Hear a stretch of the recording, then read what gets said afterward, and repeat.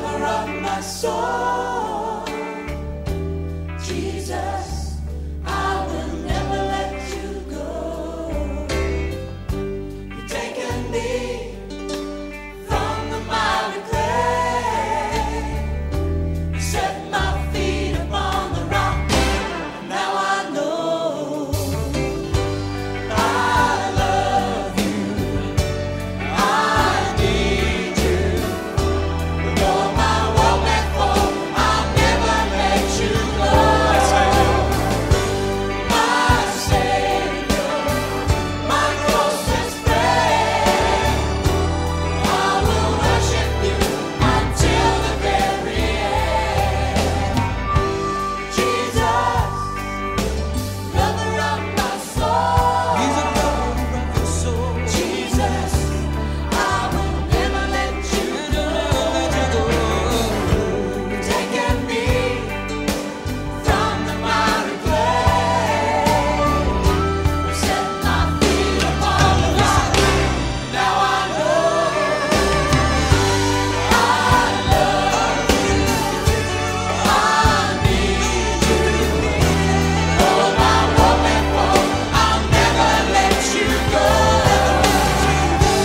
My Savior, my closest friend, I will worship you until the very end.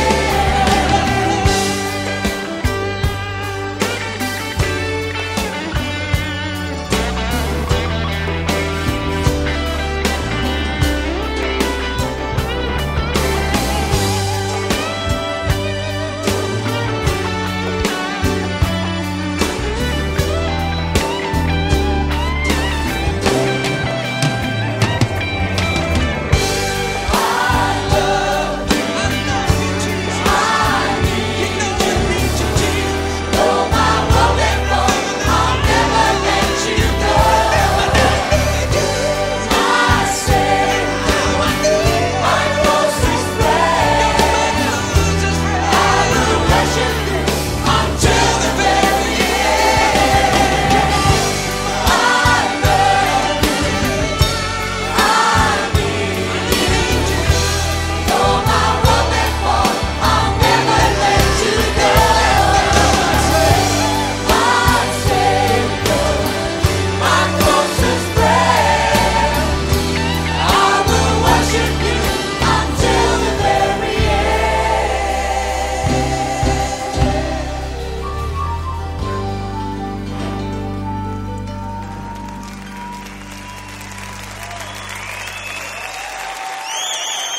Good morning, church. Good morning, church. It's wonderful to be in the presence of God. The Bible says to us, I just want to welcome us with the passage out of Psalms chapter 24, verse 7. It says, "Lift up your heads, O you gates, and be lifted up, you everlasting doors, and the King of glory shall come in." Who is the King of glory? The Lord strong and mighty. So this morning, as we lift up our hands during this time of worship, I want you to know that you are a gate. You are an access point. And the Lord wants to come through. He wants to show up in your situation. He wants to show up in your family. He wants to show up in your home. He wants to show up in your business. I believe He wants to show up in our city and in our nation. And the Bible says that the access points that God uses to show up and do great works is you and I. So we need to open the gates. We need to open the gates of our hearts, open the gates of our spirits, and get ready to worship the Lord this morning. It says, "And be lifted up, you everlasting doors, and the King of glory shall come in." Who is the King of glory? The Lord strong and mighty. So it says the Lord strong and mighty. He is a strong and a mighty God. So if you need God to show up in a strong and a mighty way in your life, I want you to get ready to open your hearts in this time of worship, because He wants to come through those gates, the gates of your mouth, the gates of your heart, to come through and show Himself strong and show Himself mighty. The Lord mighty in battle. That means He wants to fight on your behalf as we worship Him this morning. It says, "Lift up your heads, O you gates, and lift them up, you everlasting doors, and the King of glory shall come in." And then it says, who is the King of glory? Verse 10. And the Lord of hosts, he is the King of glory. He is the Lord of hosts. Hosts meaning the angels that are out there. And the Bible says he has given his angels charge over you to hold you up in your hands, in their hands, lest you should dash your feet against a stone. So it doesn't matter if you've been feeling like you're standing in a precarious place, feeling like the ground's just been taken from under your feet. You may be going through a sense of instability and saying, God, I need you to hold me up. I need you to hold my hand during this time. He is the Lord of hosts. And let me just say this. I believe he's releasing his angels, and those who are with us are more than those who are against us. It doesn't matter who's out to get you, who's against you, who's standing contrary to you. Let me just say this. Those who are with us are more than those who are against us. So let's just lift up our hands right now and ask God to cleanse us and to purify us. If you've had anybody upset you this week, if you have any offense in your heart, if there's anything that you may feel in your heart that you're not happy about, why don't you give it to God right now? If there's people that you need to forgive, just forgive them right now. Release them right now. Jesus, we thank you for your presence. We ask you to come. Lord, we ask you to cleanse us. We ask you to purify us with your precious blood. Sanctify our hearts. Sanctify our minds. Sanctify our lips. Speak to us this morning. We forgive, we release those who have ought against us, and as we forgive and release them, we thank you that you forgive us and you cleanse us from all unrighteousness and from all sin. And Lord, we come boldly even to the throne of grace, that we may obtain grace and find help in time of need. So Father, even as we come before you in your presence right now, we thank you that your precious blood is covering all the homes right now where this broadcast is going. We thank you that your precious blood is going through this screen, that you're touching your people, that you're sanctifying them, you're cleansing them, you're purifying them with your precious blood. We thank you, Father. Have your way this morning as we worship you, as we glorify your name, as we come into your presence. Have your way, Lord Jesus. Thank you, Holy Spirit. Thank you, Holy Spirit. Why don't you just lift up your hands at home right now and just begin to pray in the Holy Ghost right now. Father, we worship you. We worship you, Lord.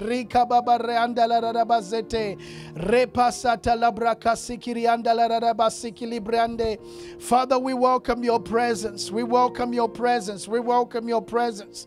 Let yokes be broken, chains be broken this morning. Let your fire fall in this place in the name of Jesus. Where our people are worshiping you, where they're lifting up holy hands, let the angels right now begin to join them in this time of worship. Let your glory, your presence begin to fall. Lord, we know there is no distance in the Spirit. We welcome your presence. Have your way, Holy Spirit. Have your way, Holy Spirit. Let the Shekinah glory of God fill this place. Let it fill every home and everywhere people are gathered, where people are praying, worshiping you in their lounge rooms, in their bedrooms. Thank you, Father God, in their cars as they drive. Let your glory just fill that place in the mighty name of Jesus. Thank you, Holy Spirit. Have your way, have your way, have your way, have your way, have your way, have your way. Let's worship the Lord.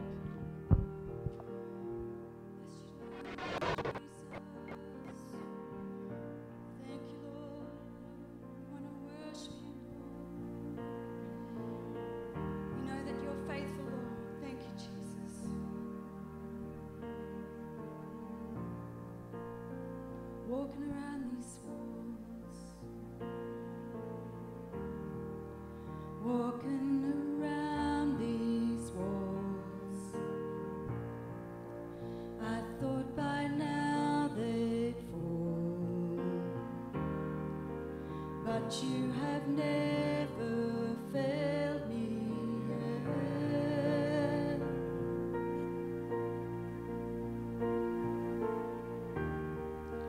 Waiting for change to come, knowing the battle's won, for you have never failed me yet. Oh, your promise still stands. Great is your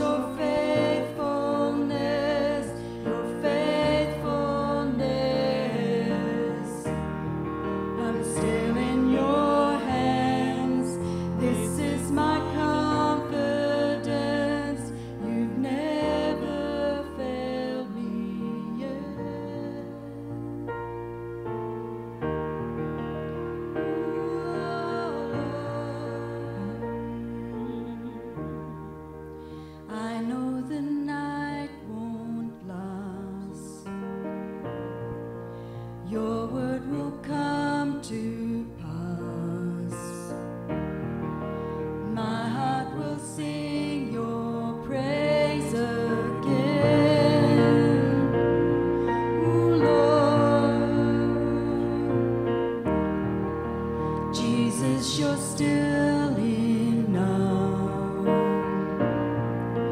Keep me within your love.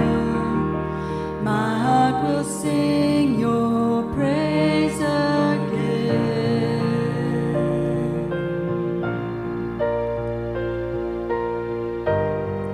Your promise still stands. Great is your faithfulness, your faithfulness. Ooh, I'm still in your hands. This is my confidence. You never fail. Your promise still stands. Great is your faithfulness, your faithfulness. I'm still in your hands. This is my confidence. You've never failed me yet. Ooh, Lord.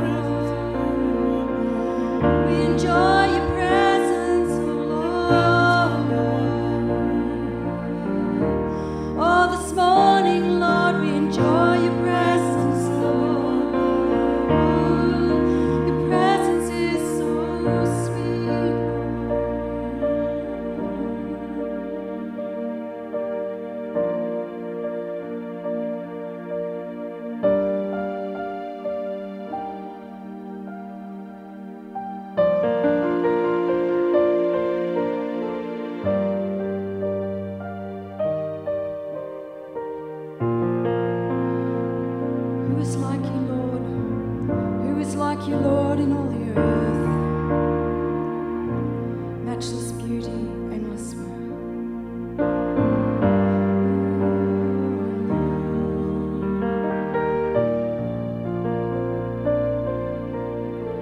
Who is like you, Lord, in all the earth?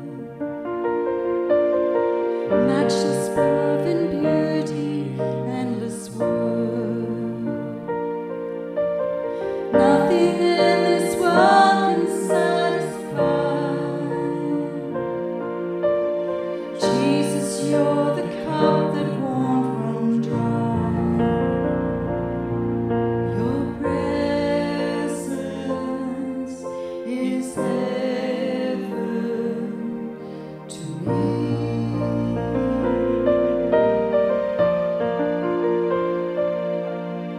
Your presence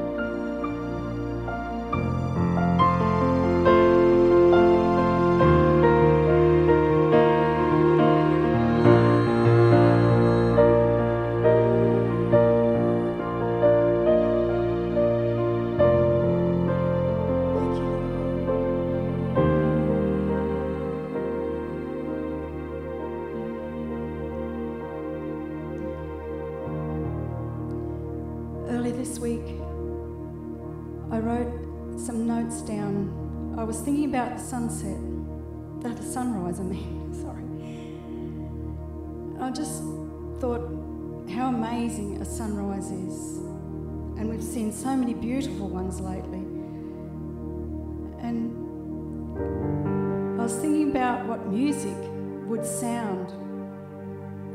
And I know that music and sound is what the Lord created. And I just wrote down these words. And then I thought, well, I want to share them. And I wanted to play like there's a sunrise happening. So I just ask you to just rest in the Lord and just wait a few minutes. And just picture a fresh new sunrise.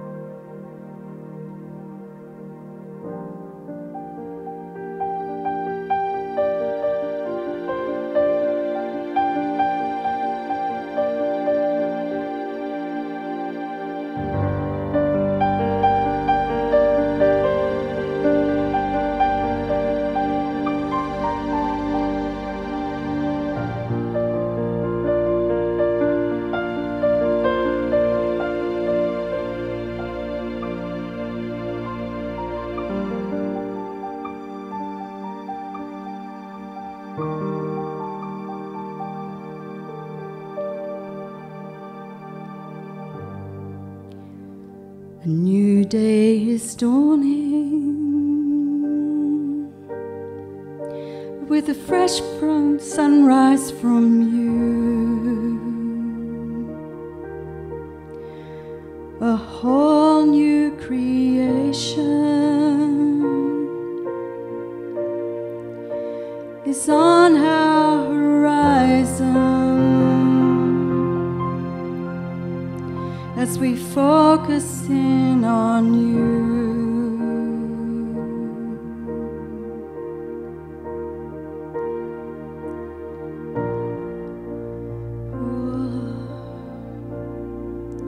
Sweet like the flowers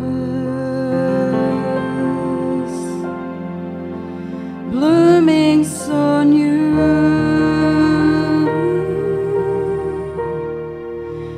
Your eyes full of love shine on us always, forever and ever.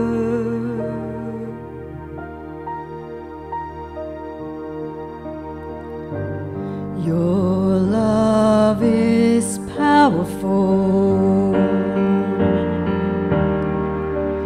unrelenting, love divine, rising like the sun.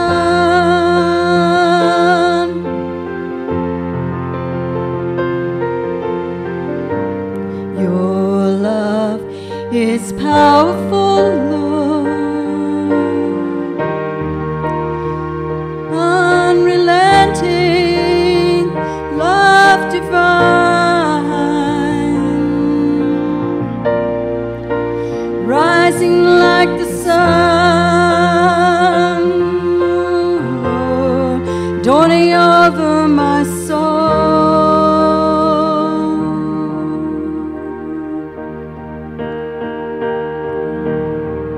Your joy comes in the morning,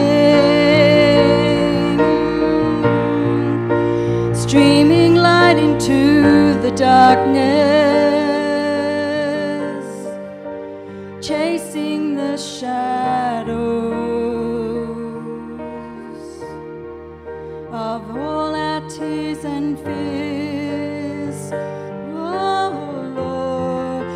joy comes in the morning, streaming light into the darkness, chasing the shadows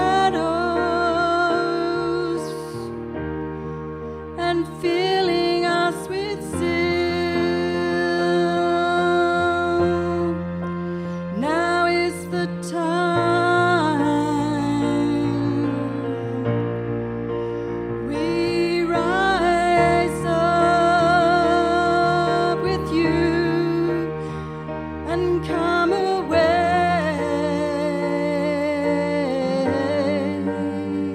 with you. Now is the time we rise up and can come away with you and come away and come away with you. Now is the time we rise up and come away with you and come away with you. Oh Lord, we come away with you, Lord, today. We come away with you today, Lord. We come away with you, Lord. We rise up and come away with you, oh Lord. We come away with you. Oh, we come away with you. We give our hearts to you, Lord.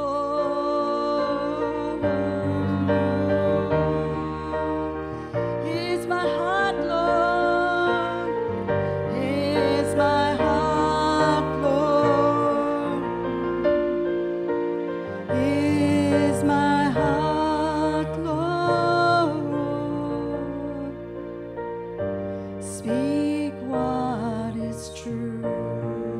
Here's my heart, Lord. Here's my heart, Lord. Here's my heart, Lord. Here's my heart, Lord. Speak what is true, 'cause I am found, I am yours, I am loved, I'm made pure, I have life, I can breathe, I am healed, I am free. Here's my heart, Lord. Here's my heart, Lord. Here's my heart, Lord. Speak what is true. Speak what is true. Speak what is true. Speak what is true. 'Cause you are strong. You are sure. You are light. You endure. You are good. Always true.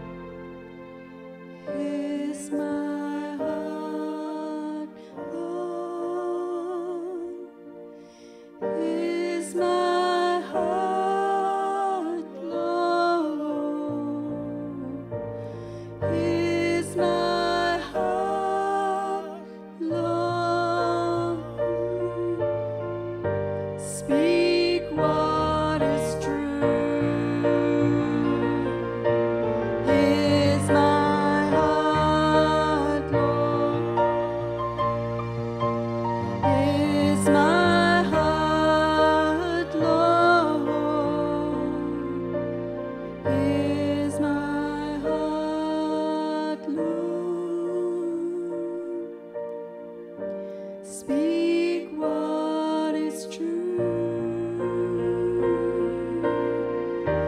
Speak what is true.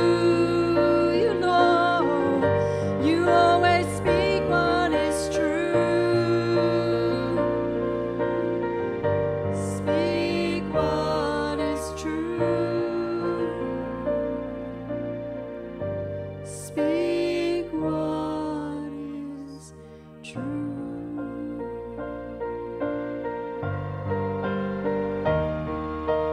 Thank you, Lord. We just want to thank you, Lord. We just want to thank you, Lord, for your truth, your ways, your life,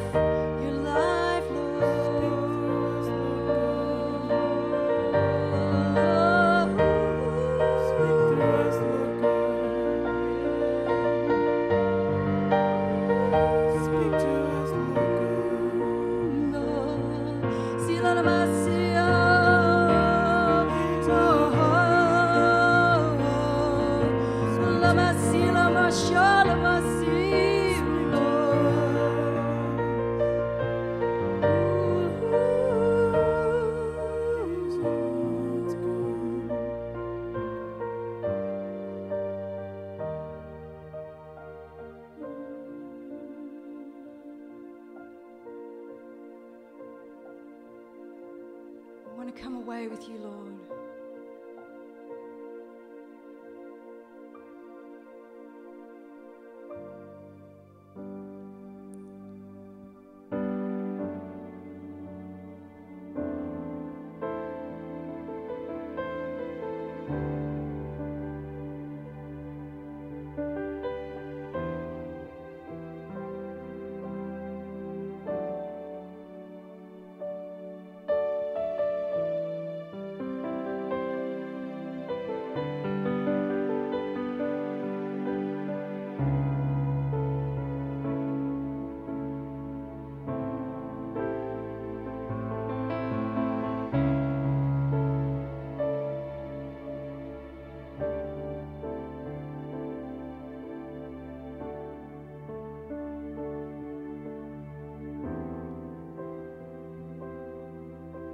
Away, away from the noise,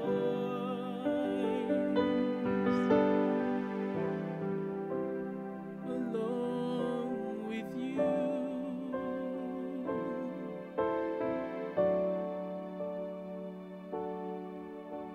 Away, away to hear your voice and meet with you.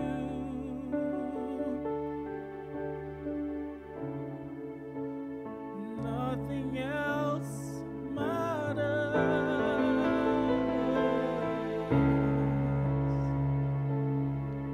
My one desire is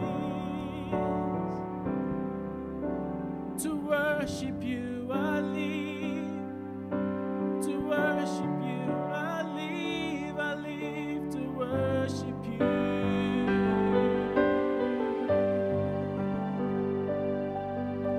To worship you, I live to worship you. I live to worship you.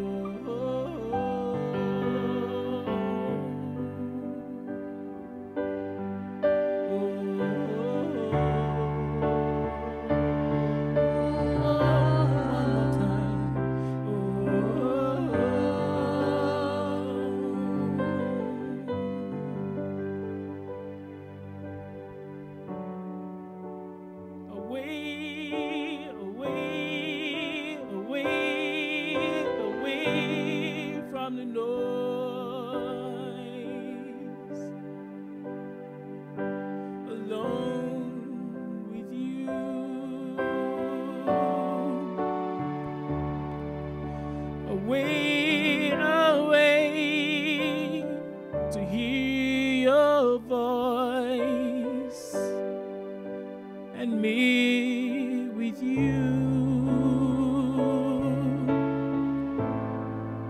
It's been a while, but my heart cried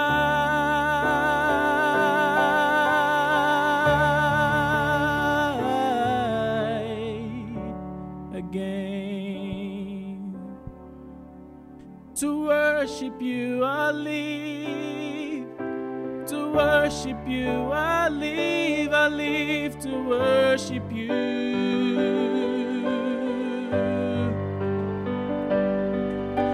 To worship you I live, to worship you I live to worship you. To worship you one more time.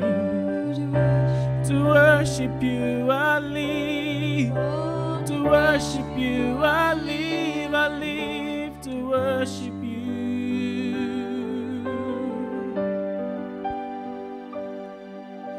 To worship you I live, to worship you I live to worship you. Oh, oh,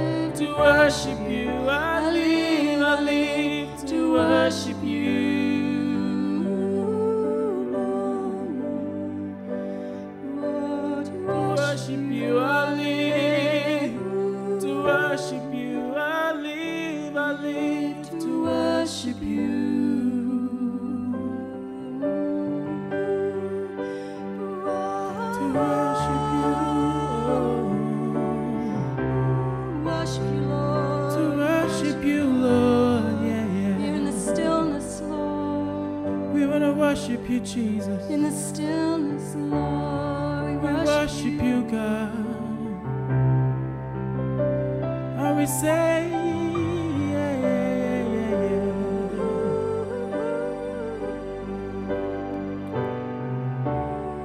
You are greater than the greatest, 'cause you are higher.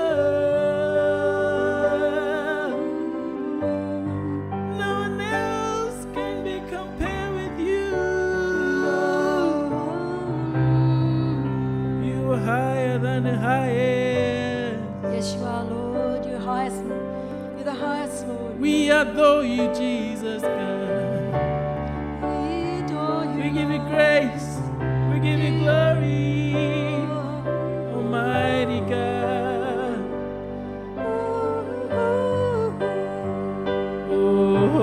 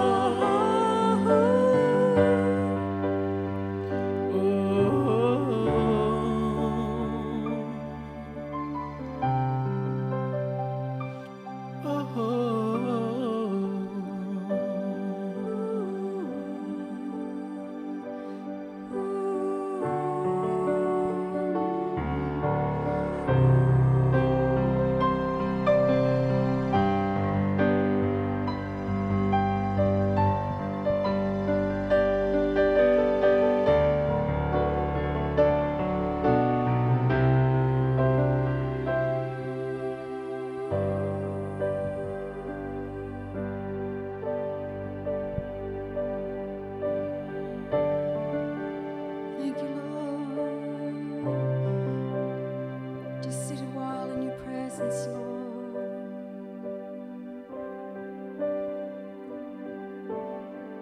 Away from the noise, Lord.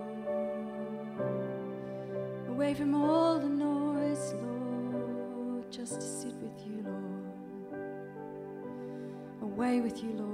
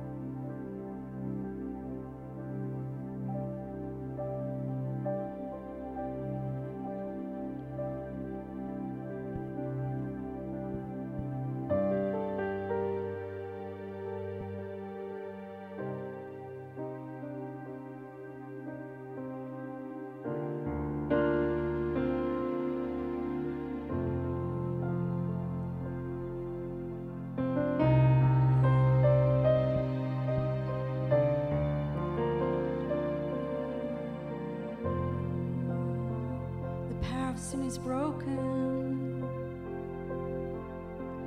Power of sin is broken. Jesus overcame it all.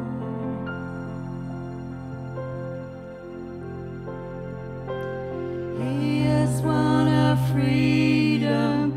Jesus has won it all.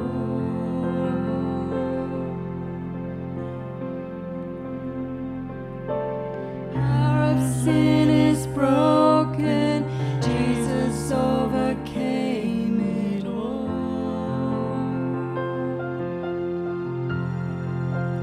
Oh, He has won our freedom, Jesus has won it all.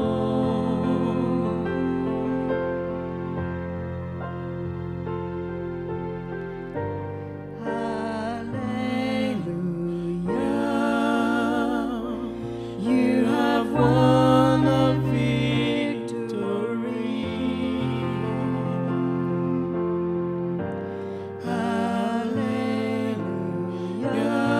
Hallelujah. You have won it all for me. Death could not hold you down. You are the risen King, seated in majesty. You are the risen King.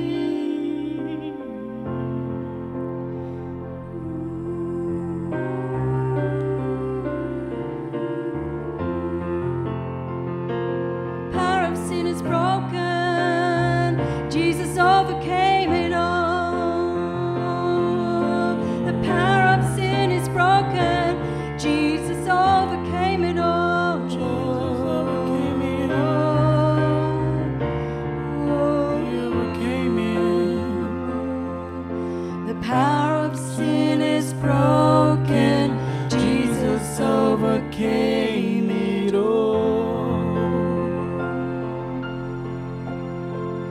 Oh Lord, He has won our freedom.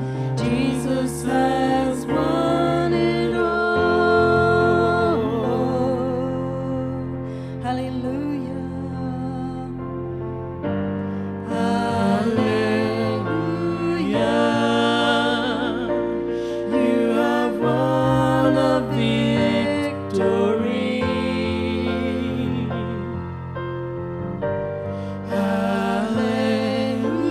Hallelujah. You have won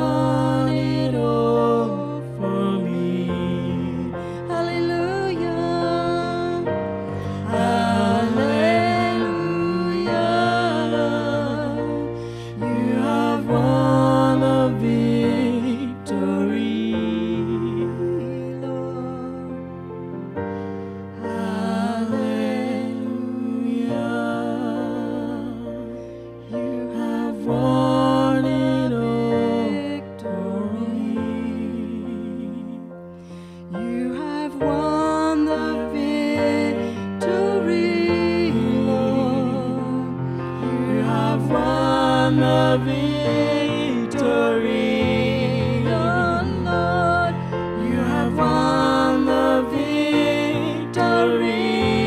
Lord, You have won the victory.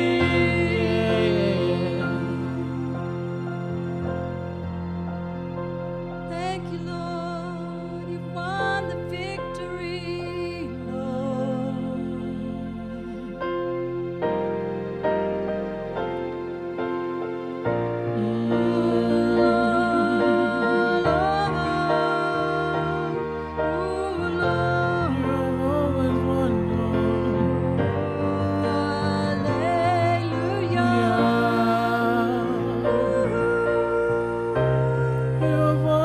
You won the victory, Lord.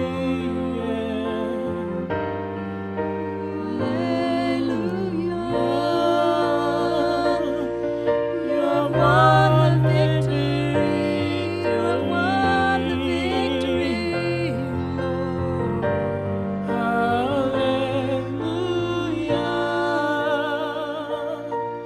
You have won it all for me.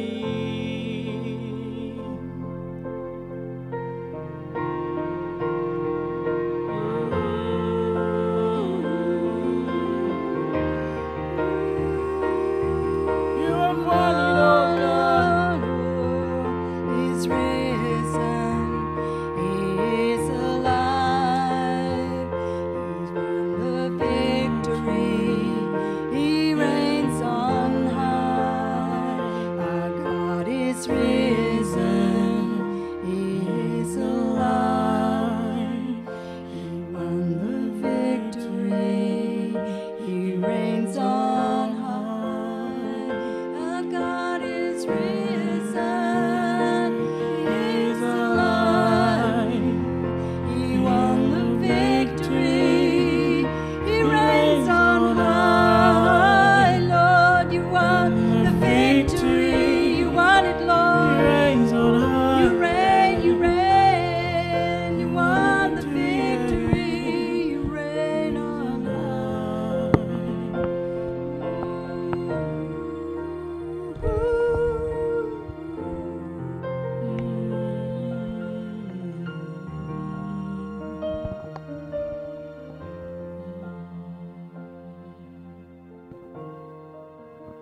Father, we worship you, we worship you, we worship you.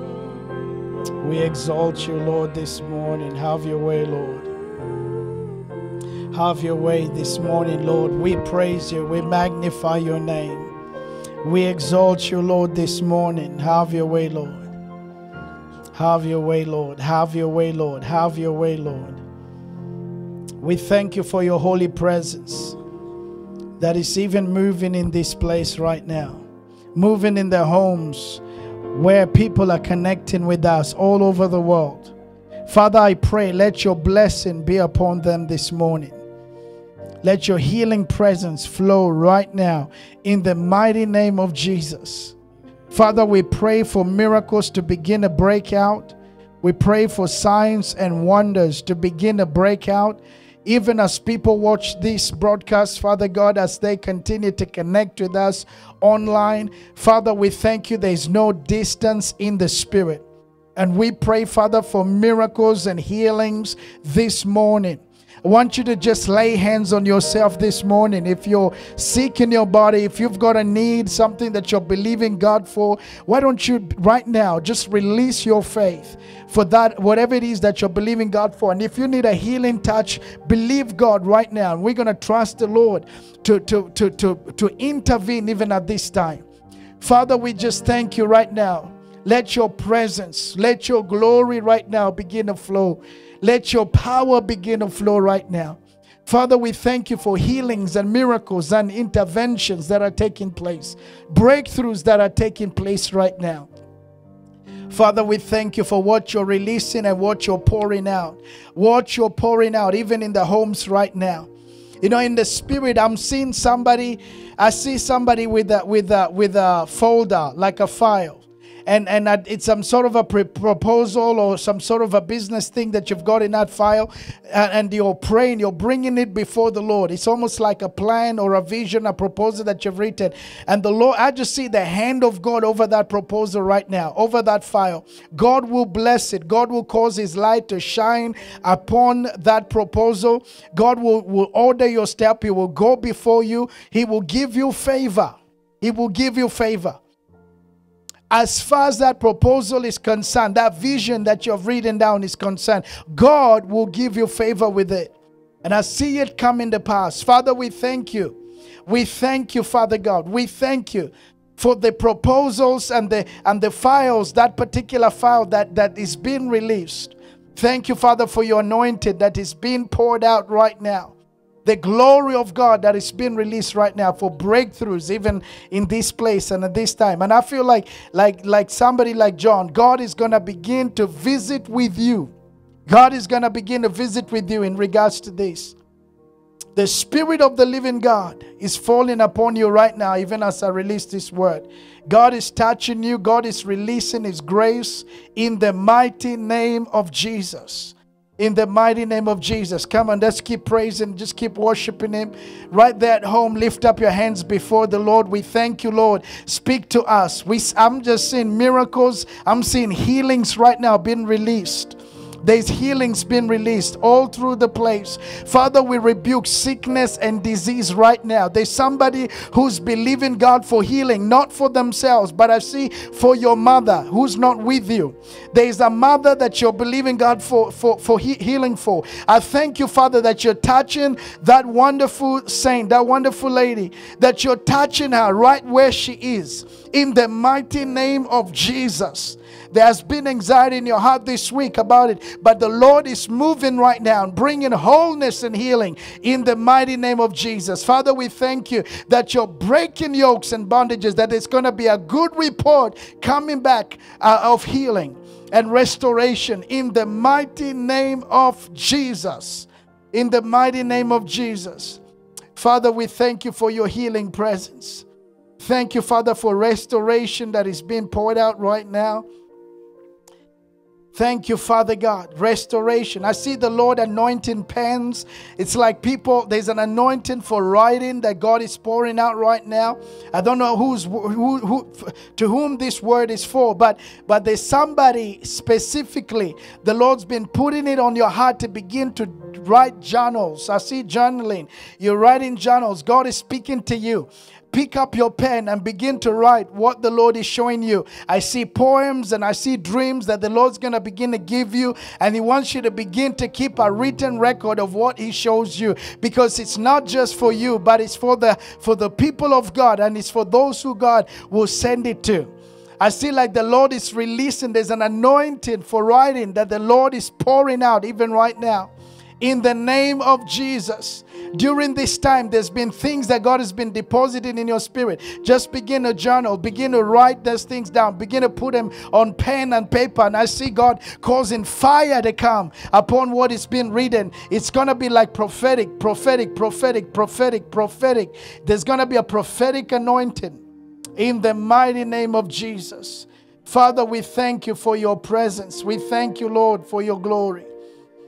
Those who are believing God for financial intervention and for God to come through. I know it's a difficult season for many, but I pray in the name of Jesus, Father, that you will preserve your inheritance. You will preserve your people during this storm in Jesus' mighty name. Thank you for your presence. Thank you for your power. Thank you for your grace. There's somebody being healed. Their back, spinal cord, pain is leaving now in the mighty name of Jesus. I see arthritis in somebody's hand being healed as well. Just believe God right now. Just stretch out your hands and begin to move those parts of your bodies. I see somebody who's been, this week, I don't know what happened, but you've been having a problem with your neck. There's been pain in your neck. If you would just take a deep breath right now, just begin to move your neck. Healing is coming in Jesus' mighty name. Father, I rebuke that pain in the mighty name of Jesus. Healing is being released right now. Just begin to move your neck around. You'll see the pain has gone. Why don't you just type it out, put it in the comment. Let us know what God is doing out there. If these prophetic words relate to you, just receive them right now. Give us some feedback. Let us know what God is doing in the mighty name of Jesus. God is still working. He's doing a lot of stuff out there. Father, we thank you for your presence. We thank you for your power. Thank you for what you're pouring out even right now. In Jesus' mighty and holy name. Amen and amen and amen and amen. Hallelujah. While we're in this atmosphere of worship and praise, let's right now get ready to give. We're going to get ready to sow and to give our tithes and offerings. And we're going to have all that information on the screen right now. And I'm trusting the Lord that even as we're faithful in honoring God with our giving, God is releasing something supernatural over your life. Father, I thank you in the mighty name of Jesus for those who are bringing their tithes and offerings and their gifts, and they're coming to honor you. Father, they're not giving to a man, they give. We're bringing it to you. Just like the wise men who brought the gold, the frankincense, and the myrrh, and they came to see you in the manger. Father, we thank you as they brought their gifts, as they were being led of the Lord and being led by the star. We thank you that that gift was able to finance Jesus to go all the way to Egypt, that it may come to pass that out of Egypt I will call my son. And as you give, we believe in God that your gift will reverberate through time and eternity, and may God credit into your heavenly account every soul that is blessed, every soul that is healed, every soul that is saved through this broadcast. As we reach out to the four corners of the earth, we've got people that are connecting, people that are being blessed around the nations, in New Zealand, in the Philippines, all throughout the nations of the earth. And as you give and partner with us, we're trusting God that God will preserve you in this season, and not just in this season, but God will pour His Spirit upon you even right now, that the blessing of the Lord will be released over you. So Father, we thank you that those of the God's people who are giving online, we thank you, Father God, that gift, as we lift it up before you, we're giving it, Lord, with thanksgiving in our hearts, with joy in our hearts. And we thank you, Father God, that as we sow believe in God that the needs will be met. And as the needs are met, let there be 12 basketful left over. When the people are fed, when the people are looked after, let there be an overflow coming back to those who have given. In Jesus' mighty and holy name. Amen and amen and amen and amen. Praise the Lord. Praise the Lord. I've got a word from the Lord that I'm going to bring this morning, and we've had such a wonderful time of worship in the presence of the Lord. Thank you, worship team. Let's just appreciate them on the comments there. They've done an awesome job taking us right into the presence of God. If you have your Bibles, I want us to look at a few chapters this morning. Romans chapter 4. And we're going to read a few verses out of Romans chapter 4, but also Hebrews chapter 3. Let's start from Hebrews chapter 3. And I believe that this is the word of the Lord for this season and for this time. Hebrews chapter 3, if you have your Bibles. Hebrews chapter 3, verse 1 to verse 6. The Bible says, "Therefore, holy brethren, partakers of the heavenly calling, consider the apostle and the high priest of our confession. Consider the apostle and the high priest of our confession, Jesus Christ, who was faithful to him who appointed him, as Moses also was faithful in all his house. For this one has been counted worthy of more glory than Moses, inasmuch as he who built the house has more honor than the house. For every house is built by someone, but he who builds all things is God. And Moses indeed was faithful in all his house as a servant for a testimony of those things which will be spoken afterwards. But Christ as a son over his own house, whose house we are if we hold fast to the confidence and the rejoicing of the hope firm to the end." Father, we thank you because you are the author and the finisher of our faith. We thank you, Father God, because you are the high priest of our confession.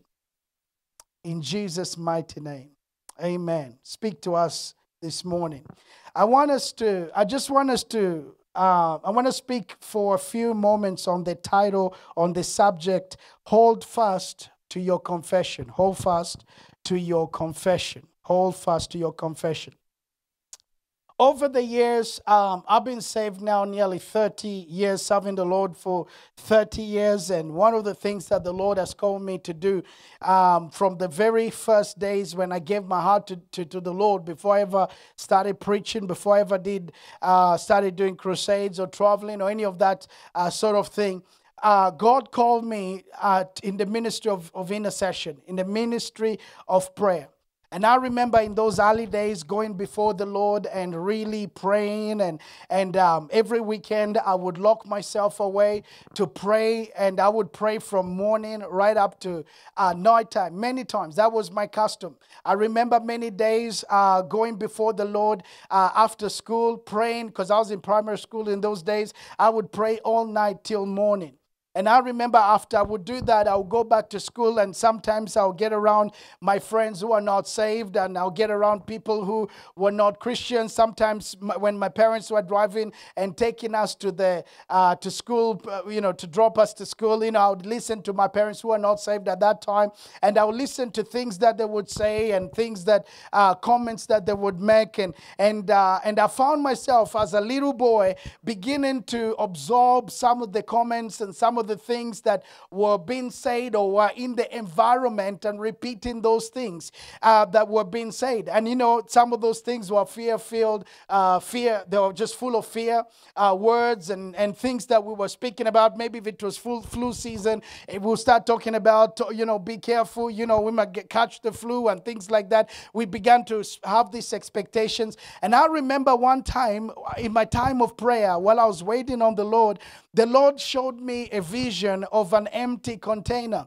And I kept and this was after a time of prayer. I was just really interceding, really praying, going before the Lord. And I remember the Lord showing me an empty container, that he was carrying this empty container, and the container had my name on it, but it was empty. And I was wondering, as I was seeing Jesus carrying this container with my name on it, and I'm looking at the container, and I knew that the container was supposed to contain my requests, my prayers, what I was praying and asking the Lord for, but the container was really empty.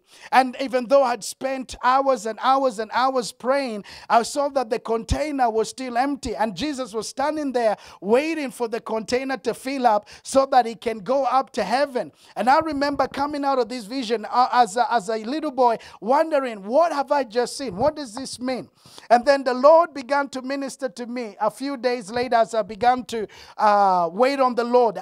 The Lord's always used me with dreams from the time I was 14 years old. He came to me and he showed me in a vision and said to me very clearly, he said, Jimmy, if you ever have any questions, I will speak to you in your dreams. And so I remember having a dream, and the Lord spoke to me in the dream. And in the dream, he said to me, Jimmy, you are sowing in your prayers. You're praying, you're bringing all these requests, and you're praying all these things, but you're nullifying your prayers with the words that are coming out of your mouth. You're nullifying your prayers with the confession that is coming out of your mouth the moment you walk out of your prayer room. And I realized that this is the problem that we as believers tend to have. We tend to nullify the effects of our prayers with the confessions that come out of our mouth the moment we walk out of our prayer room. You've got to understand that Jesus is the high priest of our confession. Now, let me just speak a little bit just to understand what the ministry of a high priest is. Now, if you read your Bible, you notice in the Old Testament, God anointed 3 offices. He anointed the office of the priest, he anointed the office of the king, and he anointed the office of the prophet. Now, the priest, the job of the prophet was God's spokesman. He went to the people on behalf of God. His job was to hear what the Lord was saying and echo back to the people or repeat back to the people what God said. That's why the prophets say, thus says the Lord. Their job was to hear from God and come to the people and say, this is what the Lord is saying. The job of the priest was different from the job of the prophet, because the job of the priest was to spend time with the people and hear what the people are saying, hear the prayers of the people, and he would go before God on behalf of the people. Because the people in those days could not go to the Holy of Holies. Only the high priest was able to go into the Holy of Holies. So the people will come with their prayer requests, and they will come with their requests, their sacrifices, and all the things that they would come to bring before the Lord, and they would bring it and offer it, and the priest would take the prayer requests and the things that they had, and they would take it, the sacrifices that they had made, they would take it before the Lord in the Holy of Holies behind the veil. They would go to present it before God. So the job of the priest was to receive the requests of the people and present the requests of the people to God. Now, one thing that the Lord spoke to me, he said to me, I am not the high priest of your prayers. I am not the high priest of your prayers. I am the high priest of your confession. Now, most of us think that Jesus goes before God to repeat our prayers. He doesn't go before God to repeat our prayers. He goes before God to repeat our confession. And so you've got to understand, what God answers beyond prayers is confession. We can pray all we want. But the moment we walk out of our prayer room, if we do not continue to confess, if we don't confess, our prayers are nullified. We will not see answers coming from our prayers. So you've got to understand, it's not just about our prayers, it's about our confession. Now, the Bible tells us something here that's really remarkable. And I want us to understand this in Hebrews 3:1. It says, therefore, holy brethren, partakers of the heavenly calling, consider the apostle and the high priest of our confession, Jesus Christ, who was faithful to him who appointed him. Now, Hebrews chapter 4, verse 14. This is really powerful. Hebrews 4:14. The Bible says, seeing then that we have a great high priest who has passed through the heavens, Jesus Christ, the Son of God, let us hold fast our confession. For we do not have a high priest who cannot sympathize with our weaknesses, but was in all points tempted as we are, yet was without sin.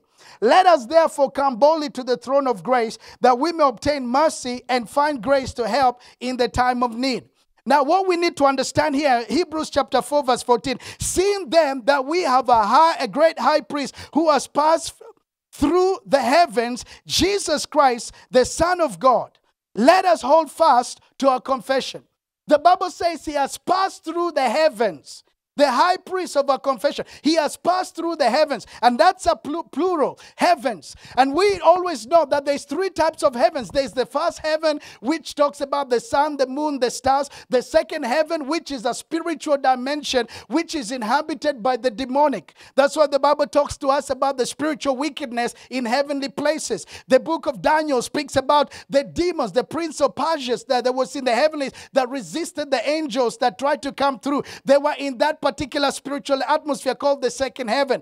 God lives in the third heaven. And the Bible tells us that Jesus has passed through the heavens.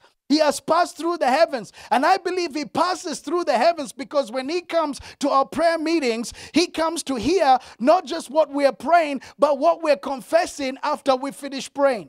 We can't just pray for people to be saved and then walk out and talk about how difficult and how lost and how terrible these people are. We can't say we pray for the prime minister, then walk out and speak negative things about the prime minister. We can't speak about the situation and pray about the situation and then go out and speak something negative about the situation. Jesus is not the high priest of our prayers. He's the high priest of our confession. So you've got to understand what comes out of your mouth after you finish praying is what really begins to change the situation, that begins to create or change the reality of where we are. So the Bible says, seeing then that we have a great high priest who has passed through the heavens. So he has received our prayers. He has received our confession. And he passes through the heavens to go before the Father. And listen to this. Jesus, the Son of God, let us hold fast to our confession, for we we do not have a high priest who cannot sympathize with our weaknesses. Now, weaknesses is one of the reasons why we pray. We feel weak about this issue. We feel weak about that issue. It causes us to go before the Lord, and it causes us to start to pray. It causes us to begin to ask God for strength. Lord, help me because I'm weak in this area. Help me because I'm struggling in that particular area. The Bible tells us that we have a high priest who can, it says, for we do not have a high priest who cannot sympathize with our weaknesses. In other words, he feels our weaknesses. He knows our weaknesses. But even after we have prayed about our weaknesses, the Bible says we should hold fast to the confession of faith. The Bible says, and now let the weak say, I am strong. So we should hold fast to the confession of faith. Hold fast to the confession of faith. After you finish praying, hold fast to the confession of faith. Don't start to speak weakness over your life anymore. Don't start to speak challenges over your life anymore. If you prayed for God to preserve you, to look after you in this season, when you walk out of your prayer room, begin to speak about how God's going to come through for you, that you're above and not beneath. You're the head and not the tail. You're blessed in the city, blessed in the field. Everything you touch is blessed. This is the day that the Lord has made, and I will rejoice and be glad in it. This is going to be what's coming out of your mouth. Jesus is the high priest of your confession. He's watching what you're confessing, and he goes before God, and he begins to bring the confession that's coming out of your mouth before the Lord. Now, the Bible tells us in Jeremiah chapter 1 that he is watching over his word to perform it. So when we talk about confession, we're not just confessing what we want to confess. We're not just saying any little thing that we want. No, it has to be in line with the word of God. Because Jeremiah chapter 1 verse 12, it says that God speaks to Jeremiah and he says, what do you see? And he says, I see a ripe almond trees. And he says, ripe almond fruit. And he says, you have seen well, Jeremiah, for I am watching over my word to perform it. I'm watching over my word to perform it. He sent his word and he healed them of their disease. Didn't say send prayer, but he sent his word. One of the centurions said to the Lord, he says, only say the word and my servant will be healed. He didn't say pray, but he said say the word. Because the moment you speak, things begin to change. The moment you make that confession, the moment you begin to say what the word of God says, I know things will begin to change. So God in Jeremiah chapter 1 verse 12, the Bible tells us that he's actually watching over his word to perform it.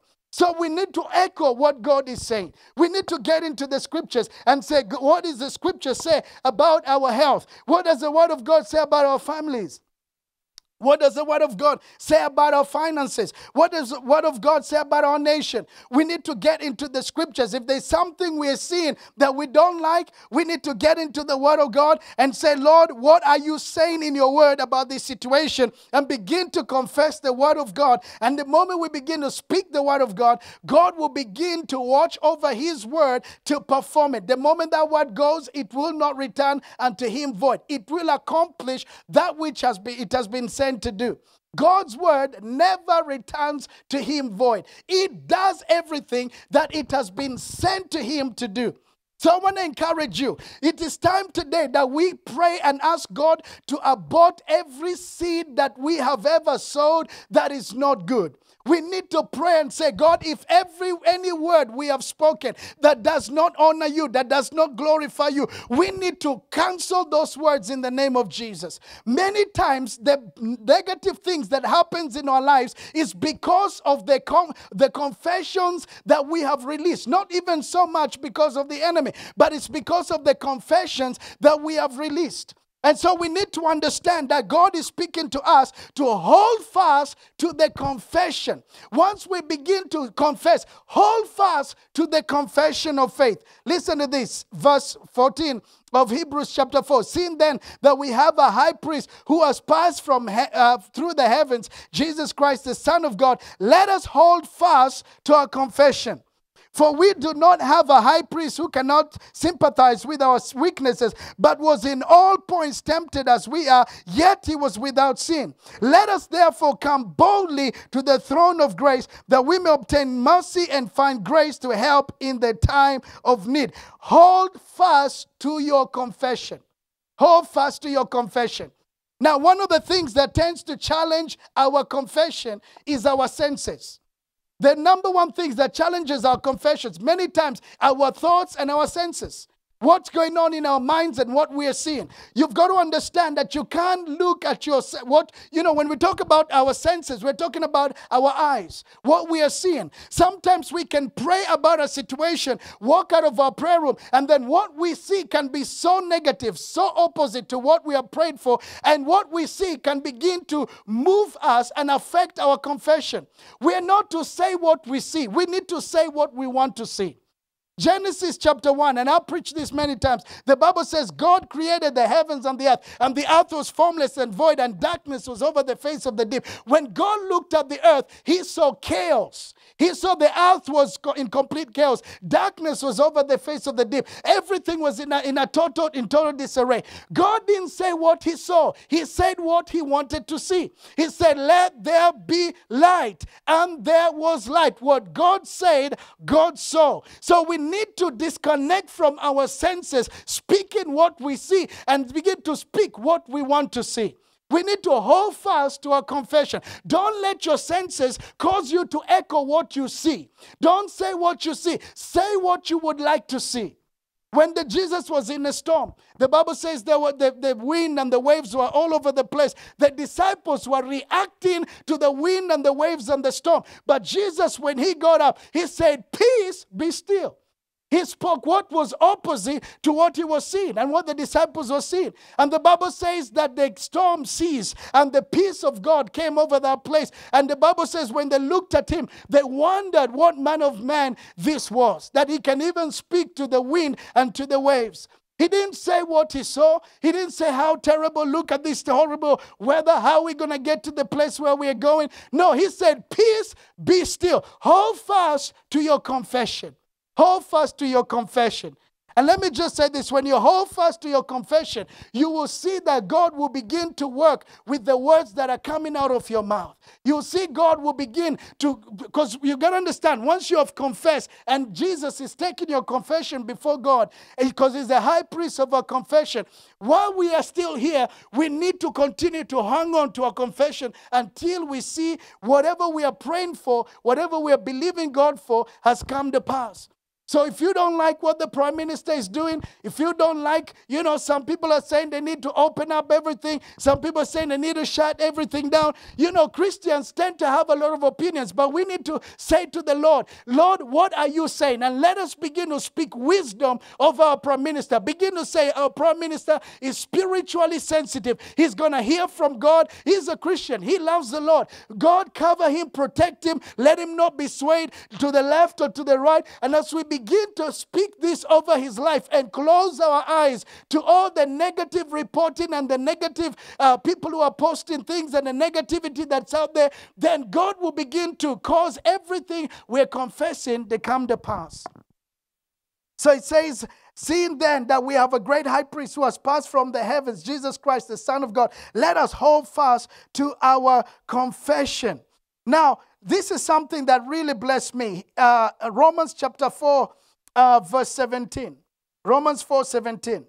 The Bible says, "As it is written, I have made you a father of many nations, in the presence of him whom he believed, God, who gives life to the dead and calls those things which do not exist as though they did." God calls those things that do not exist, those things which are not, as though they are. And let me add this, until they become. Now listen to this. It says, "As it is written, I have made you a father of many nations in the presence of him whom he believed, God, who gives life to the dead and calls those things which do not exist as though they did." When he was speaking this to Abraham, he was speaking this to Abraham in his presence. He was speaking, Abraham was in his presence. And he says to Abraham, "I have made you a father of many nations." This is a prophetic declaration that God gives a man who doesn't have any kids by that time. And he says, I have made you a father of many nations in the presence of him whom he believed, God, who gives life to the dead and calls those things which do not exist as though they did. In other words, he gives life to the dead. And how does he do that? By calling those things which are not as though they are until they become. Confession is how we can move from death to life. There are certain things that may have died in your life, your vision, your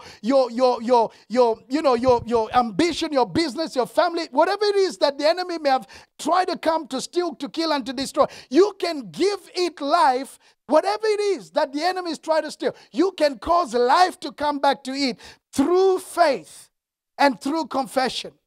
And you got to understand, when God spoke this to Abraham, the first thing he did to make sure that they're confessing this every day is that he changed his name. He said, your name will not be Abram anymore, it shall be Abraham. And he said, your wife's name will not be Sarai anymore, but will be Sarah. Abraham means father of many nations. So every time they called each other, they were making confession. They were confessing. And you know what? God is the high priest of our confession. God was, every time they would confess it, every time they would confess it, life was coming. Life was being released. Though physically they were deteriorated, they already went past the age of productivity.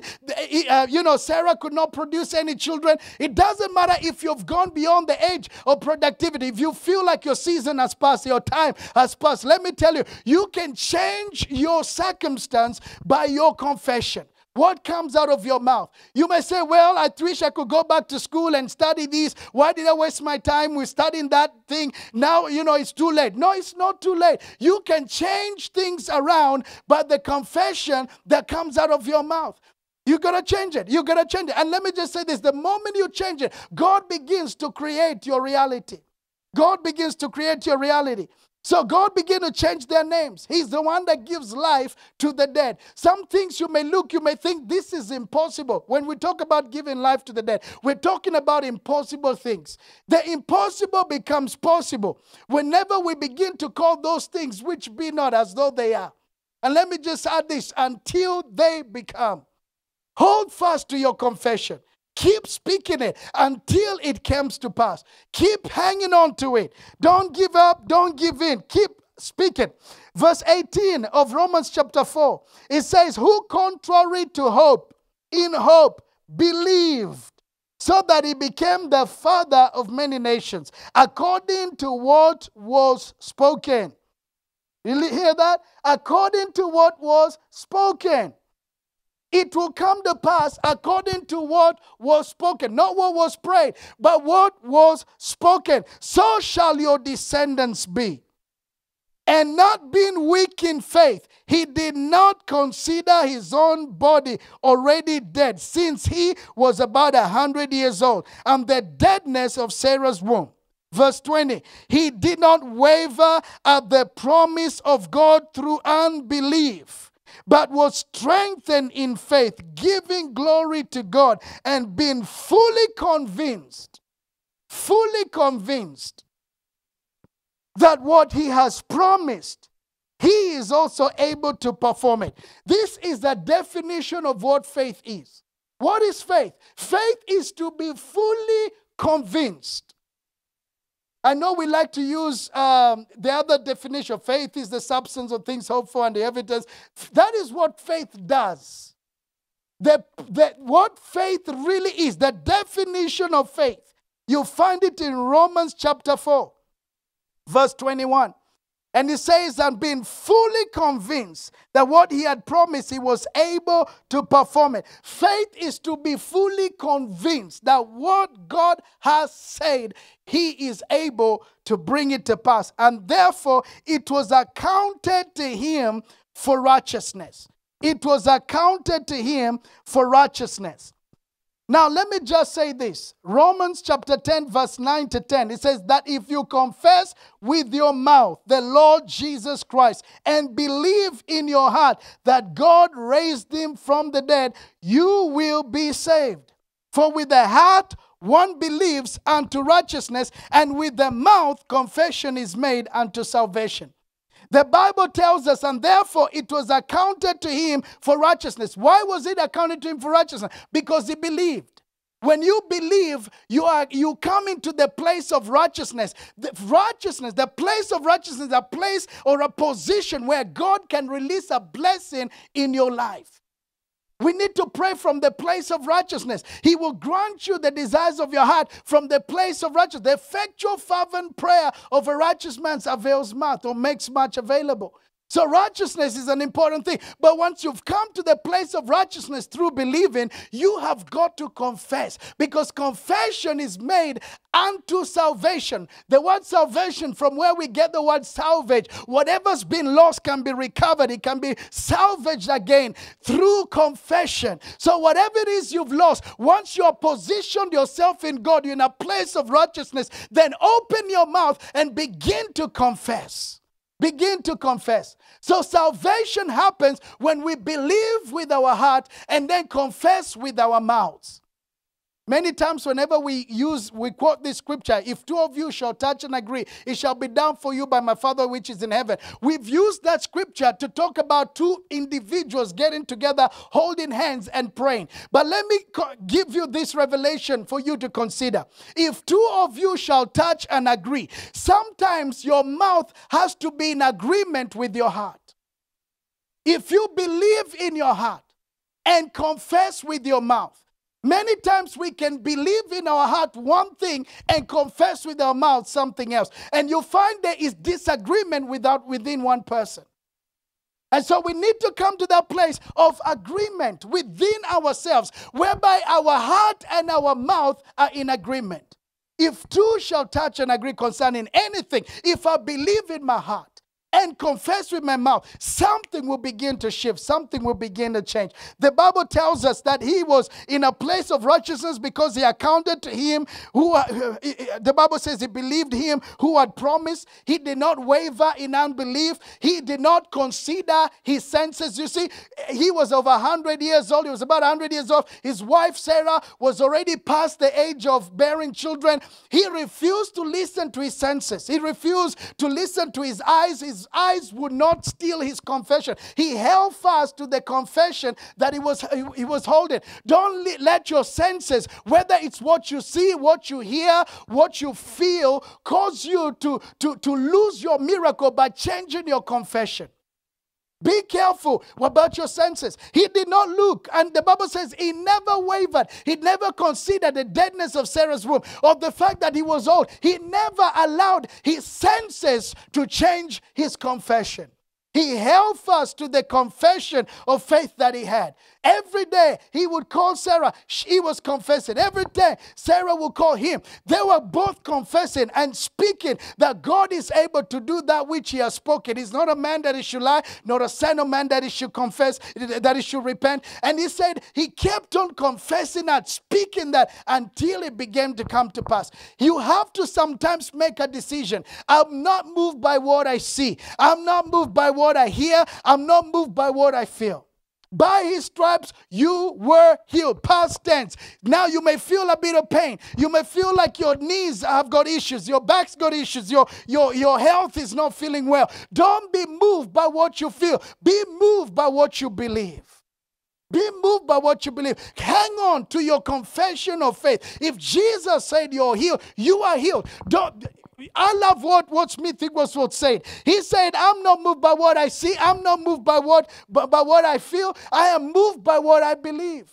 And we need to come to that place where we are moved only by what we believe. Not moved by what we see, not moved by what we feel, but we move by what we believe. The Bible says, and Isaac sowed in the land. Now, what did he see? There was famine. The sky was blue. There was no rain. I mean, if the ground was all cracked, that's what he was seeing. What was he hearing? Everybody was talking about the hardships. Oh, crop failure. Everything is going down. The economy. All this stuff is happening. This is what he was hearing. But then God said to him, don't go down to Egypt, but stay in the land and sow in the land. And I can believe the moment he took seed, which he had paid money for, took that seed to go put into the ground, he could have lost that entire harvest if he had been going by what he was seeing or going by what he was hearing. But he chose to go by what God said.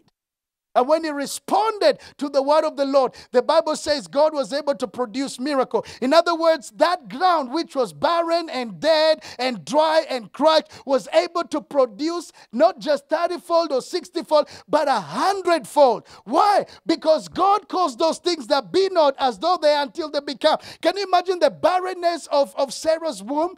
When that seed hit the barrenness of Sarah's womb, there was production, there was fruit, there was this conception that began to take place. She became pregnant because what God said of the confession that they had been confessing for 25 years was now coming to pass.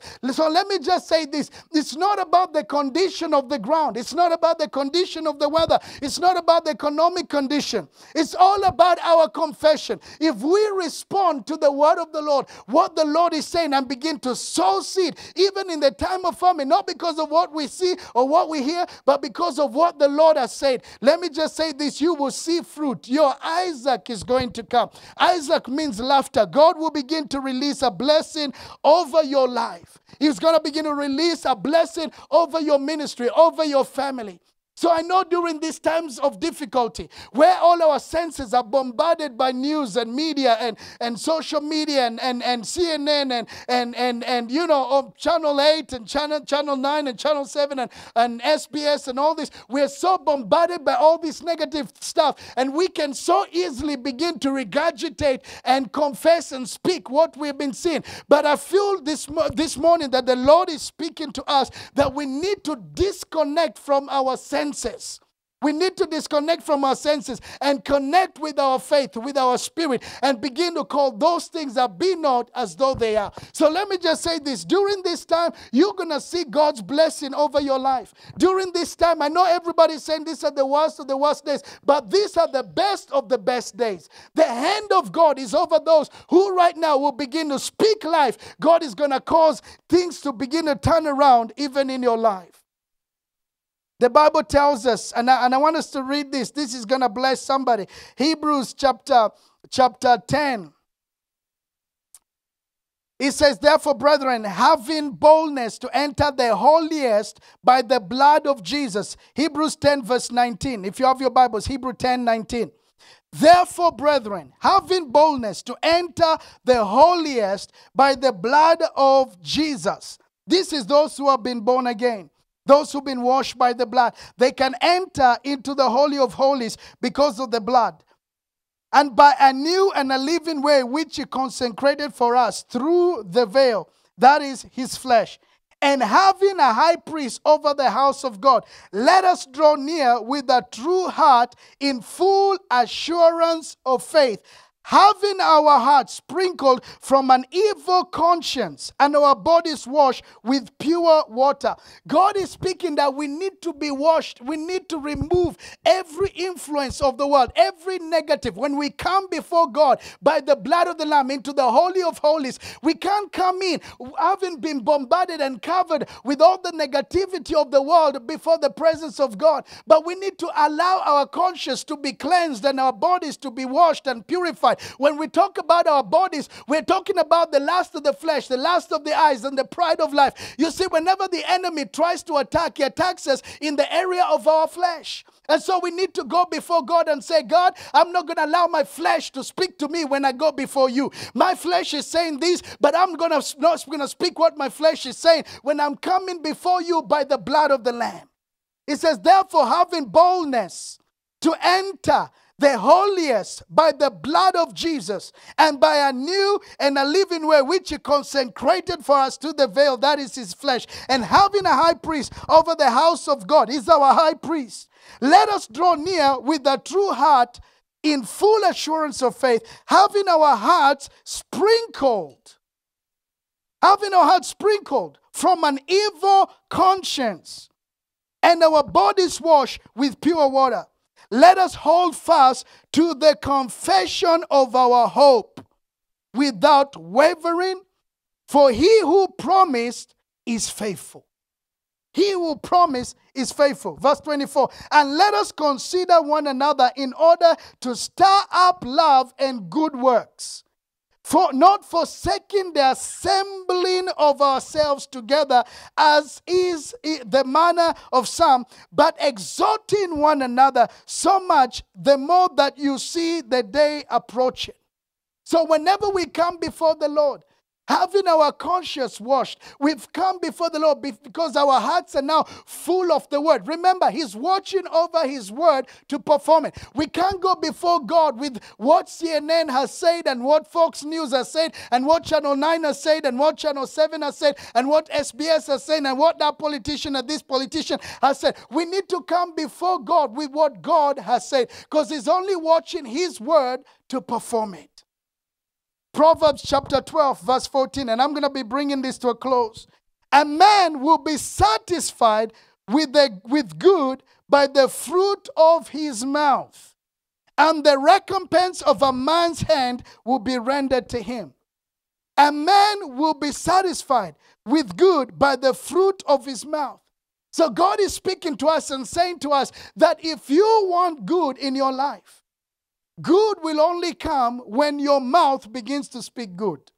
A man will be satisfied with good by the fruit of his mouth. So if you want to see good things come to you, think about it. What do you want? What good thing do you want to see come into you this year?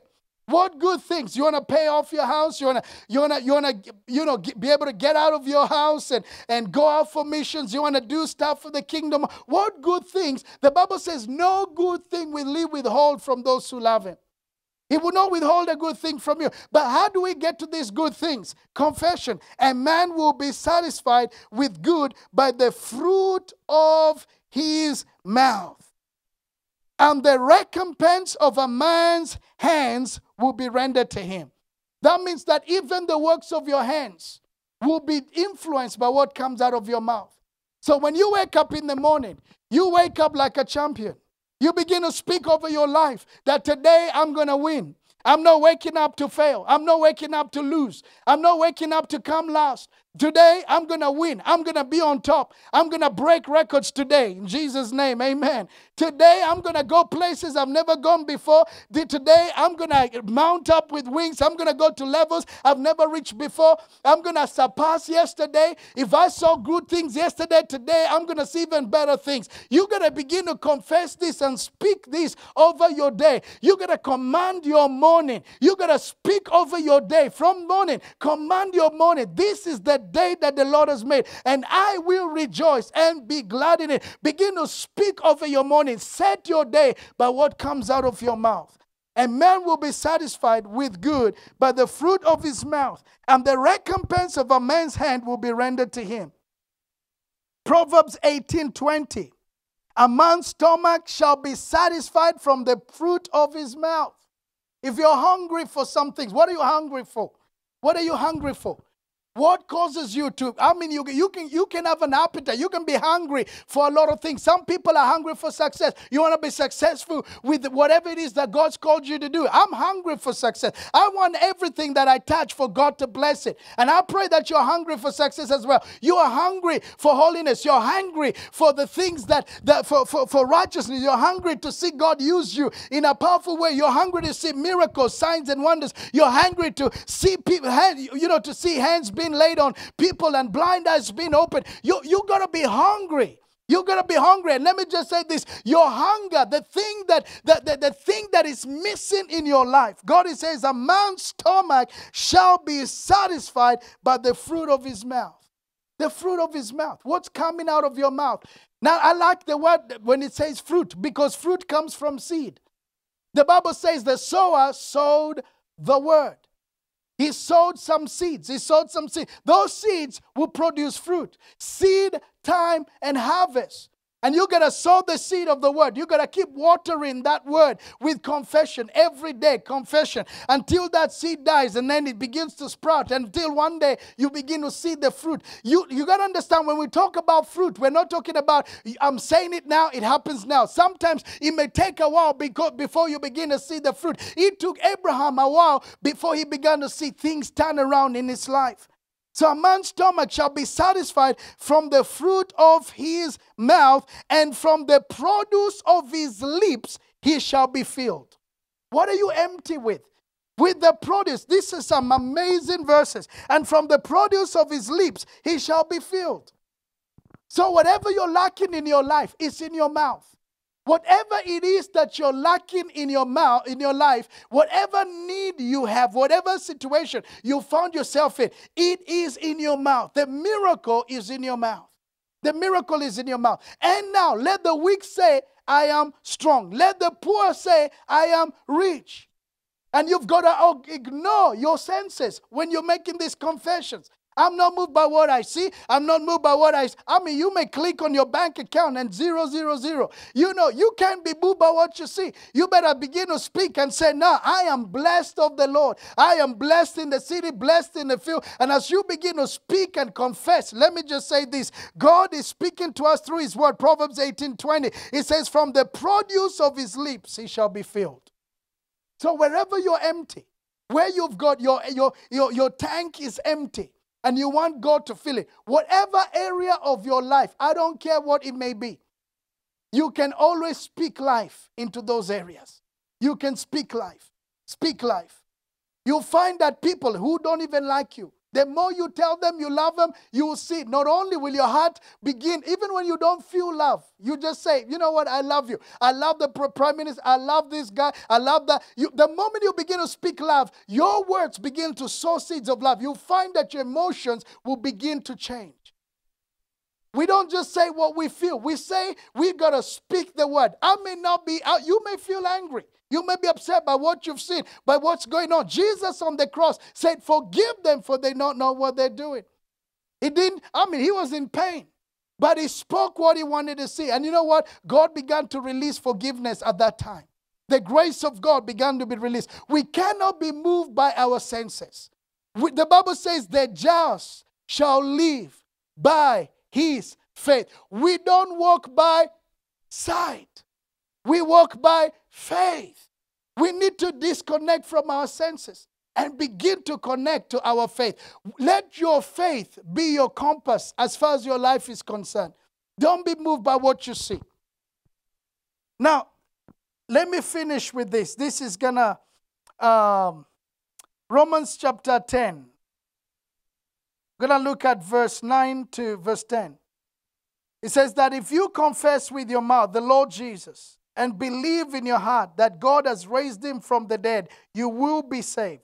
Verse 10, for with the heart one believes unto righteousness, and with the mouth confession is made unto salvation. Confession is made unto salvation. Confession is made unto salvation. Whichever area of your life you need God to salvage. You need God to save you. You need God to recondition you. You need God to pick you up and strip the old and bring you to a place where you're brand new. Any area of your life you need restoration. Confession is made unto salvation. We've read this many times and we've heard it said, life and death power is in the tongue. Sometimes we blame the devil for things the devil didn't do. If we speak death, that's what's going to be released. But we need to speak life. We need to speak life. You know, one person came to me and said, you know, you guys, you know, you always confess. They call it a blab it, grab it group. They said, all this is rubbish. I said to them, why don't you get up every morning and say, I have cancer, I have cancer. They said, no, I wouldn't say that. I said, why? I said, you believe what I'm preaching. Because most people will not say the negative thing over their life. Or say your kids will get into an accident. You not even said, even those who criticize, they won't even dare let that come out of their mouth. Because they know the power of words. And so you got to understand, there is power here. Even those who don't believe, they say, oh, well, this is blabby, grab it group and word of faith movement and all that. Now, listen, there is power in what comes out of your mouth. Your own conscience will tell you that that's the truth. Amen. And so we need to come to that place where we realize that God can shift our situation, shift things around by what comes out of our mouth. So let's believe God. Let's trust God. When Jesus said, your daughter is not dead, like he said to Jairus, your daughter is not dead. She is only asleep. The truth was the daughter was dead. That's the reality. The truth is, she'd passed away. Her heart had stopped beating. She was lying there as a corpse. Yet Jesus said, your daughter is not dead. Whose report will you believe? Your senses came and told you, don't bother the master. Your daughter is dead. The situation is beyond repair. It's already gone. The divorce is coming through. You're not going to survive. You're not going to make through. Your business is not going to work out.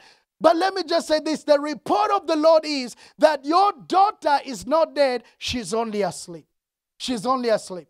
And you need to believe the report of the Lord. This man believed the report of the Lord, even though fact said that the daughter was actually dead. He believed the report of the Lord. And you know what? When he turned around, he started walking with Jesus.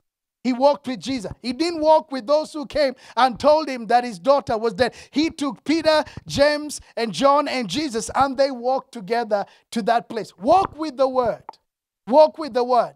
Disconnect from every negativity. Walk with the word. Stick with the word of God. And when you come into the situation where your situation is lying there dead, the impossibility is there. Your Sarah is there. The deadness of the... When you walk into that situation, put out everything in your life that tells you otherwise. The Bible says he put out all those people who are laughing when Jesus said she's not dead, she's only asleep. They started laughing, the mourners, and he put them all out. He put them all out. And I found out that sometimes we need to put certain things out of our lives if we're going to see the resurrection power of Jesus Christ come to pass. If we're going to see resurrection, remember, he's the one that causes the dead to live. How? By what comes out of his mouth. So Jesus began to confess that the child is not dead, the child is only asleep. The miracle began when Jesus confessed it. Not when he got there and said, because you got to understand, when he got there, he didn't even pray. He just told her to get up. You can't say to dead people to get up. You can say to people who are asleep to get up. So you see, the situation lined up with his confession. By the time he got there, his confession had already gone ahead and changed the situation so that it was what he said. So he said to our child, get up. And the child, the Bible says, she sat up and like she was just waking up from her sleep. And you know what? She was alive. So you've got to learn to speak faith. Whose report will you believe? Whose report? Your senses may say one thing, but whose report will you believe? If we can have somebody on the keyboard, I'm going to close with this. When the sons of the prophet swung the axe, and the Bible says the axe head went and fell in the water, and it went and landed at the bottom of that river. The prophet said to him, and who's the prophet? A prophet represents the word of the Lord, because his job is to go before the Lord and come to the people and say, thus says the Lord. So he went to the prophet. Let me tell you, if you have an axe head situation, the axe head has fallen into the water. And he said, alas, master, it was borrowed. And I don't know how to find recompense. I don't know how I'm going to pay for this. I don't know how I'm going to repay this. That axe head was borrowed and it has fallen in the river and has sunk all the way to the bottom. The Bible says he went to the prophet. The prophet represents the word of the Lord. So whenever you have an axe head situation, go to the word. Go to the word. Ask God, God, what are you saying? What are you saying to me? What are you speaking to me about this situation? I'm not going to be moved by my fear. I'm not going to be moved by my anxiety. I'm not going to be moved by what I see or what I feel or what I've heard. I'm going to be moved by what you say. You know what the prophet said? The prophet said, take a stick. That stick represents the confession, because it was everything opposite to the axe head. The axe head is made of iron. It sinks. But what is a stick? A stick floats. And let me just say this. Make sure you take a stick. Your stick represents the confession. The prophet said, take the stick and put the stick on top of the water. And the Bible says when he put the stick on top of the water, the axe head, the metal, that thing that was at the bottom of the river began to become lighter and lighter and lighter and lighter and lighter until it started to float, and still it started to float, until it started to float, until it started to float, until it got to a place where it was floating next to the stick. Let me just say this. The situation was now lining up with the confession. And then the prophet said, now reach out and pick the axe head. And the prophet reached out and he picked the accent. And let me just say this. Whatever is out of reach in your life, because when it was at the bottom of the river, it was out of reach. Whatever is out of reach in your life can be within reach if you learn to put a stick or a confession over that place. Don't say what you see. Say what you want to see. What is it in your life that is out of reach? You're thinking, I want this, but it's so out of reach. It's so out of reach. Can you believe that you can retire by 50? That you don't even have to work? You may think, well, if I do the math, that's out of reach. It is within reach if you start to confess it early. You may be a few years till you get to 50. Begin to confess it. You may say, by the time I'm 55, I'm going to still confess. I'm going to be retired and I'm going to be well. I'm set for life. Let me just say, the moment you begin to confess that which is out of reach, your mathematics may not add up. But the moment it comes out of your mouth, that which is out of reach will be within reach. You'll be able to pull it out. If you want to say, I want to be paid off, I want to be debt-free in the next 3 years, begin to confess it. Don't be moved by what's going on with your bank account. Don't be moved by your income and what's coming in. Begin to confess it. And I'm speaking about this because I know it weighs heavily in people's minds. Being in debt, there's nothing worse in this life than having debts. It robs you of your life, of your sense of freedom, and robs you of your ability to enjoy your life. You become almost like a sense of being in prison. God wants you to be blessed in this regard. You can confess. You can say, whatever is out of reach, put that stick. Begin to put that stick. And now let the weak say, I'm strong. Let the poor say, I'm rich. And you know what? The accent will begin to float. And it will line up with the stick. And that which was out of reach once will now be within reach. And you'll be able to reach out and bring it and be able to apprehend it. And I believe God is speaking to some of you this morning.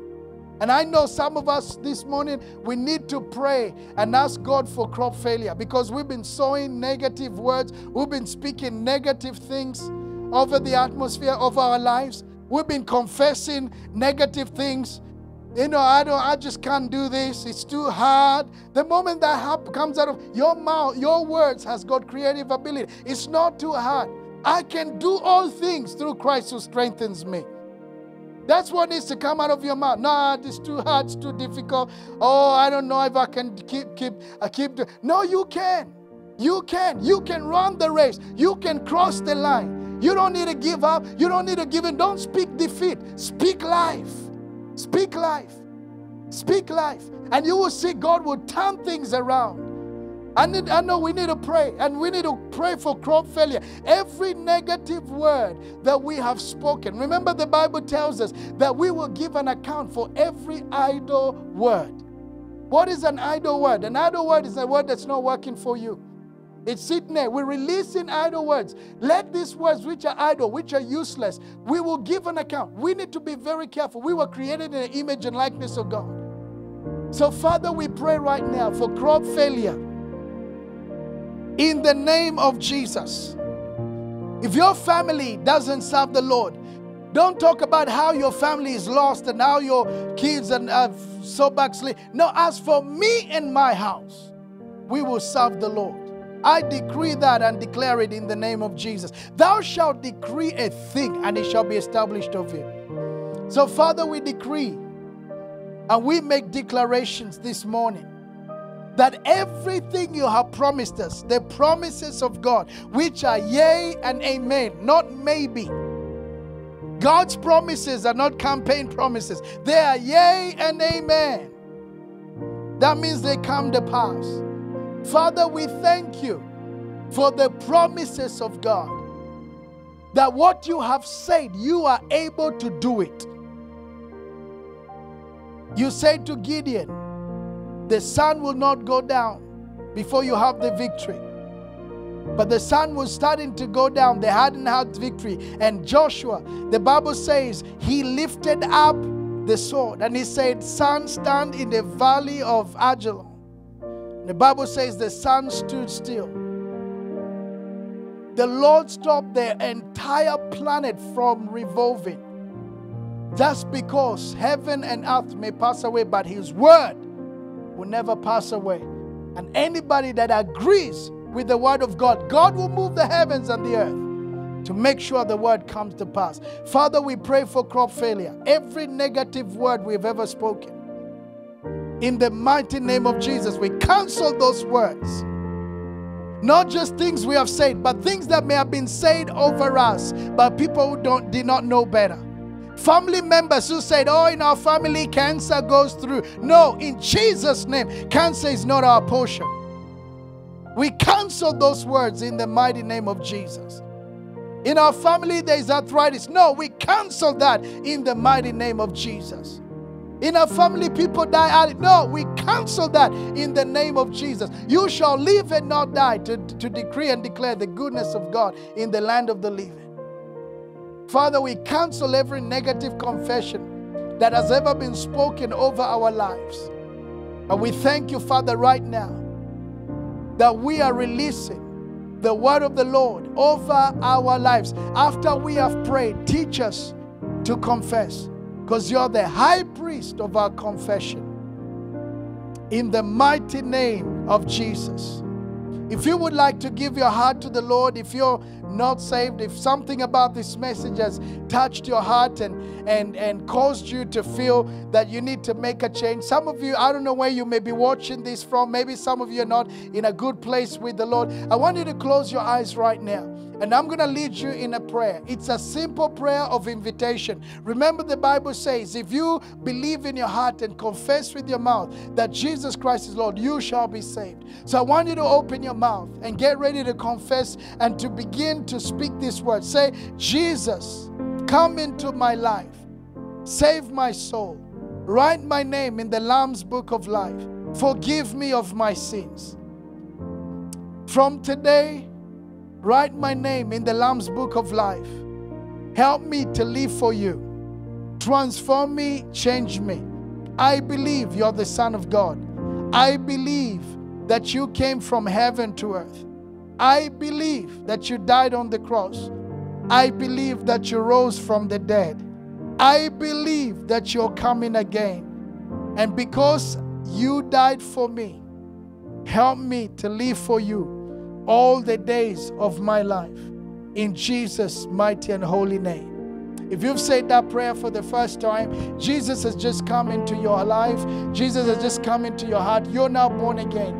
He has been standing at the door of your heart and knocking. And as you've prayed that prayer, you've opened the doors of your heart. And let me tell you, He's coming in to dine with you and you with Him. Your life will never be the same again from today. I want you to connect with us. Leave us a note, send us a message on our Facebook or on our YouTube channel. You can leave a comment and we will endeavor to reach out to you and connect with you. And when all this stuff is over and done with, find a good church to connect with and be connected. And until then, connect with the word of the Lord. Connect with us as we continue to feed you and to share with you through the vehicle or Facebook or YouTube. And we thank God for your life. Father, I thank you for your people. I pray a blessing over them this week, that you would watch over them. I pray that you will cover them, that you would anoint them, that Lord Jesus, you will go before them. I pray that you'll cause your light to shine upon them. In the mighty name of Jesus, break every chain in their lives. And I pray that this week, Lord, that you will keep your inheritance safe. Keep your people safe, oh God. I pray the benediction over them, that Lord, you will watch over them. Cover them, protect them from every sickness, every disease, and every attack of the enemy. In the mighty name of Jesus. And I thank you that surely goodness and mercy shall follow them all the days of their lives. And they will dwell in the house of the Lord forever and ever and ever and ever. Amen and amen. We love you with the love of the Lord. We pray that you have an awesome week. Connect with us again here on social media. Give us a like and subscribe to our channel if you can. And also share broadcast on Facebook if you get an opportunity. I know it's going to be a blessing to many. God bless you from here at Victory Life Toowoomba. We love you, church family, and we pray that you have an awesome week in the presence of the Lord. In Jesus' mighty name, amen. Shalom.